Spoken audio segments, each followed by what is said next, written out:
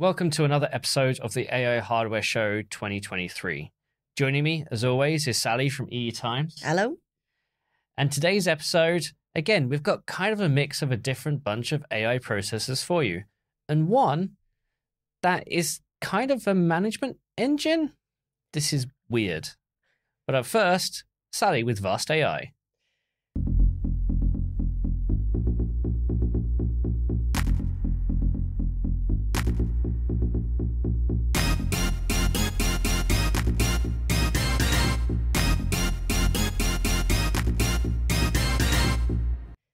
Vast.ai is a Chinese data center chip company founded by some former AMD fellows. The company taped out its first chip last year, the SV100. We don't know much about it other than it's a data center inference accelerator, and it's designed to handle general-purpose data center inference workloads, including computer vision, video processing, natural language processing, and recommendation. Vast.ai has chosen to add video decoding accelerators on chip. The SV100 has 64 channels of H.264, H.265, and AVS2 video decoding on chip. Vast.ai says this can reduce OpEx for data centers. The SV100 comes on a half-height, half-length PCI Express card, which has one SV100 chip running within the 75-watt power envelope. It can achieve 200 TOPS INT8 performance. We know the chip can support FP16, BF16, and INT8 data formats, which are common in inference today. Vast.ai also talks about low latency for inference workloads. The company says it has a flexible and scalable software stack called VastStream, which works with all the major frameworks. Vast.ai is targeting Chinese enterprise customers as well as the public cloud in China. Demand from the enterprise data sector in China is growing rapidly, the company said. But in terms of roadmap, the same chip could also target edge applications, running at as little as 15 watts. A training chip may come in the future, said the company, but they stress that they see inference as the big opportunity in the short term. So is that Vast.ai or Vast.ai? It depends where you're from. It's nobody knows. We don't know enough about the chip. We don't know enough about the company. Maybe they call us after they see this. Tell us how to pronounce it. Standard Chinese accelerator, need more info. Exactly. So up next, I'm going to talk about Intel's newly announced Max CPU.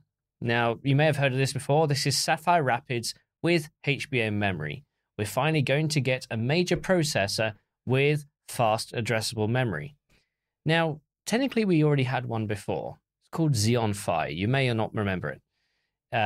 The last generation of Xeon Phi, Knights Hill or Mill, it's one of those, I can never remember which, was meant to be accelerated for the Argonne Aurora supercomputer.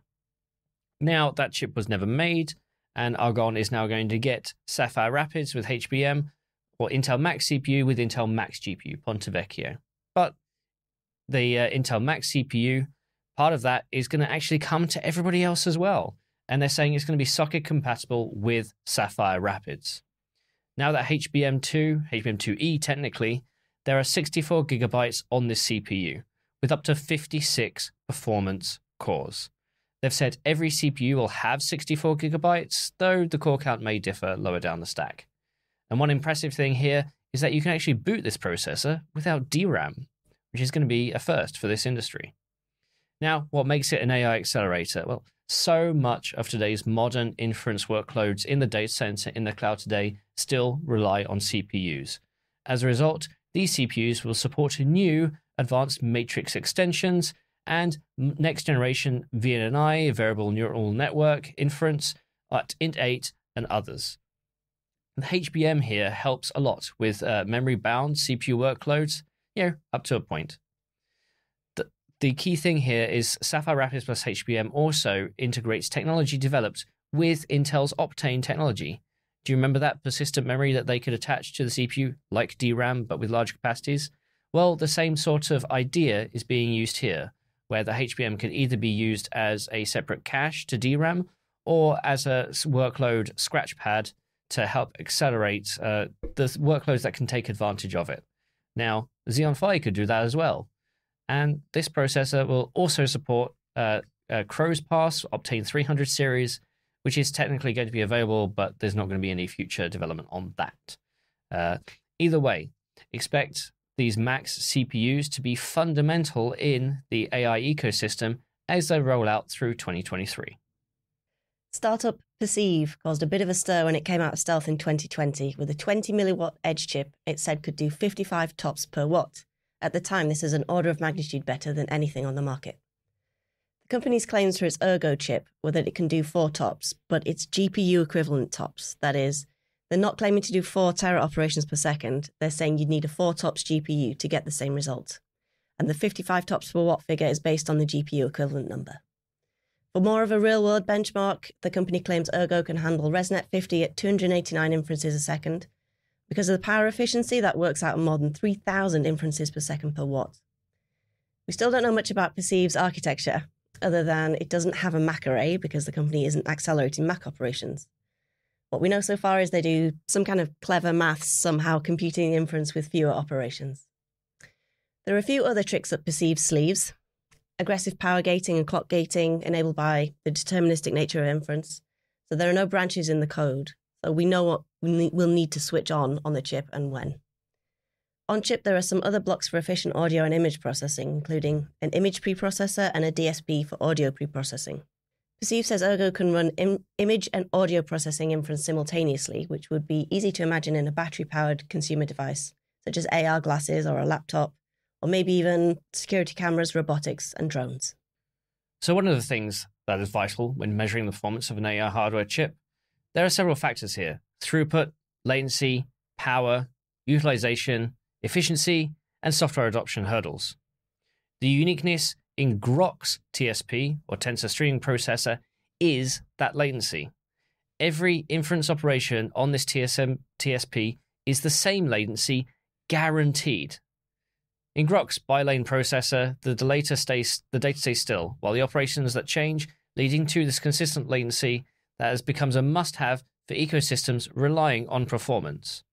If you're cycle counting, this is what Groq is doing. It knows where the data is on the chip and when at any given time. Okay, there's a large bank of SRAM, but there are no caches here. If you can do that, if you know exactly where the data is, then you know 100% of the time when your inference is going to end. Most chips often cite 99% latency for their service license agreements, but with Groq, it's all the same, and there are plenty of use cases where that has value. Each GroqOne chip has 220 megabytes of that SRAM for concurrency, and a cumulative 480 gigabyte per second chip-to-chip link, and that can be for up to 1,000 chips or more in one big batch. It does that with using a mesosynchronous link, which acts like a synchronous link. Each chip also has instruction control queues, thousands of tensor vector units, and dense matrix multiplication down to the int8 quantization. One Groq node has 8 of these GroqOne cards in a 4U chassis, which uses 2 AMD Rome CPUs as hosts. One of these systems is capable of 6 petaops of int8. Now, while this is interesting, the GroqOne chip's actually been out for a couple of years now, and we're expecting to hear about Groq 2, the next generation, sometime soon. John, if you're watching, soon, please. Hurry up. Please. Lightelligence is an optical computing startup spun out of MIT in 2017. The company's demonstrated a chip based on its Pace technology running the Ising problem, which is a hard maths problem that's difficult to accelerate with GPUs, not AI per se. Lightelligence can do the Ising problem hundreds of times faster. While this isn't AI, Lightelligence is working on an AI accelerator based on the same technology, and we'd expect to see the same benefits that come with other optical computing plays, such as super-fast computation at very low energy.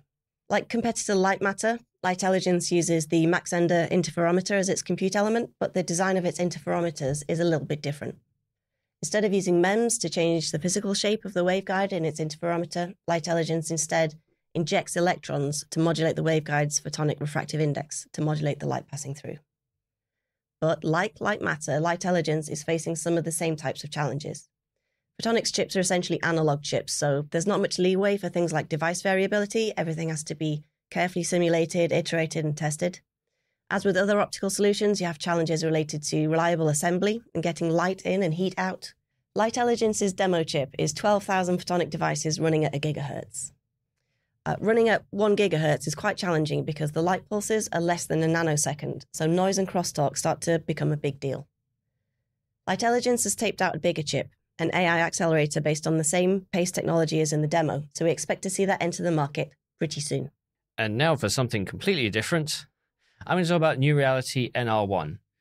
It's not really an AI accelerator chip, but they're labeling it as an AI server on a chip, due in second quarter of 2023. So NeuReality started in 2018, and partners have included IBM, Lenovo, and AMD. Right now, they're using IBM's Inference AI IP. But I just said they're not doing AI, so why do they have AI IP? Well, to date, they're shipping FPGAs, with the first silicon coming soon. But what they have here is a heterogeneous chip that improves the allocation of AI compute resources. Why would you need that, you might ask? Well, NeuReality here aims to lower system bottlenecks by lowering AI operation latency. This means accelerating things like load balancing, job scheduling, queue management, quality of service, and monitoring support for any AI workload. Its aim is to be agnostic to any deep learning architecture which is applied and supports data types down to int2. What you do with this system is connect it to, it's a PCIe card, and you connect it over PCIe to a host. On board are multiple types of processor, such as standard CPUs, DSP, video and audio processing, and an AI pipeline to accelerate that load balancing, job scheduling, queue management, quality of service, and monitoring support workloads. Why is this important, you might ask? Well, there are certain inefficiencies in how AI is computed today. I've seen situations of companies where they've literally accelerated the Linux kernel by 40% by improving some of the operations which aren't related to AI at all. Now, so while this isn't an AI chip, it's using AI to accelerate AI. And that's kind of why I included it here. And the fact that it's using IBM's IP is also in itself interesting. Thanks for watching our eclectic mix of AI chips from across the industry. It's been another great episode, and we hope you'll join us again next time. If you're watching this when it comes out, check out our podcast, which should be up around about the same time. Links in the video description. If you're binge watching us after the fact, then enjoy the next episode. Thanks, Sally. Bye.